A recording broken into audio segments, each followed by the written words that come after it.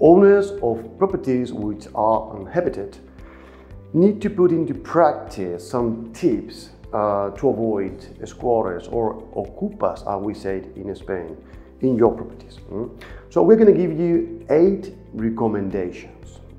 The ideal solution, one of them, is to avoid ocupas or squatting in an empty property. Obviously, is to rent it out, to rent the property.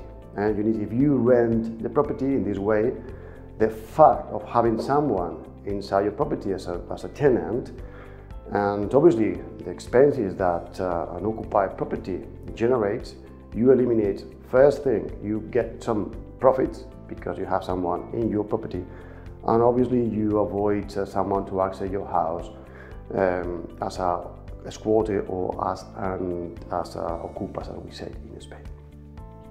The second thing is renting is for some reason to you is not viable, you don't want to.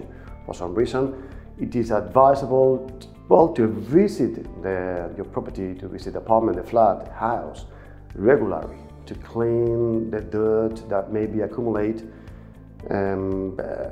empty, for example, the litter box or the water plants are done. I mean, you water the plants and that have been strategically placed into the balcony, for example, or in the terrace, so they can see that this is being done regularly. Similarly, it is advisable to leave the blinds slightly raised to give the impression that in the property there are people living inside, really. If this is not possible, to visit the house frequently, also neighbors can be advised. You can obviously, if you meet some neighbors, they can be advised to keep an eye out for any strange movement or noise in the house. As a general rule, the flats, apartments, the house most likely to be occupied are those in blocks where hardly anyone lives. Obviously, if you have some neighbors in a community, proprietarios in a community, urbanization, or area that is residential properties, it will be good that you are in contact with your neighbors in order to be advised about this. Also, a recommendation will be to install a special heavy door, obviously to prevent these ocupas from entering into your property. This type of door normally is made of some metals or materials that has different systems in order to put more difficulties in order to open the property without, or the door without a key.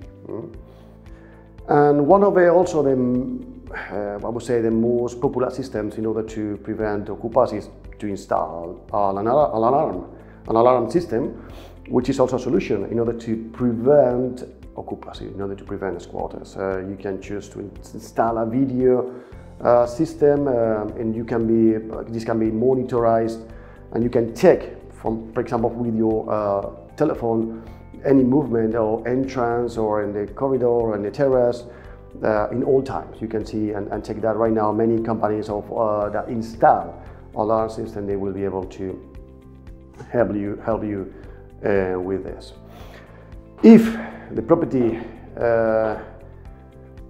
is located, as we said, in for example, a community of owners, it is advisable. Sometimes they have like a community like doorman or caretaker. Obviously, you to advise them where you're going to be in the property, you're going to be out of the property, and obviously this figure is take care about the properties which are empty, in order to obviously to prevent people to enter in the property that are normally in many occasions as empty flats or empty properties. Okay, another recommendation that we understand could be good for you, it is never, or in many occasions, do it as less as possible, to publish where you are in the social media. The information that you share in this kind of platforms can be extremely valuable for those people who are looking for a property to occupy, for a property which is empty, or you are not living in that property those months. And obviously avoid as far as possible. If you intend to sell the property, if you intend to rent the property, to avoid to put these kind of signs outside the property, because at the end the squatters, the occupiers, they will know that no one is living in the property.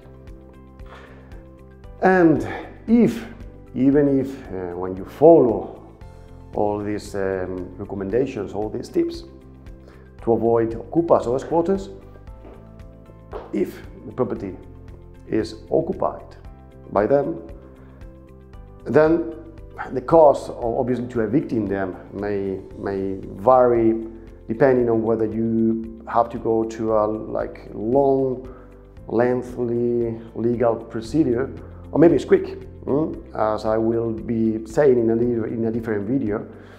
And obviously will be also necessary in many occasions to repair damages that may be or may have been caused into the property. Lastly, and this is obviously a must, and this is something that I highly recommend also, a house insurance policy is always an extra. It's always an extra precaution in order to, well, in those cases or even more, especially in the ones you could also specify more content, or it has some special protection for any repair or renovations that may occur. Obviously, a house insurance, a home insurance is a must, and you have to obviously to agree the conditions, the terms, what is included and what is not with the insurance company.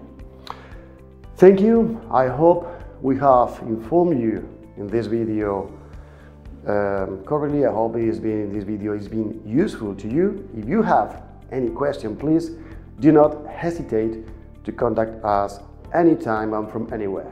Thank you.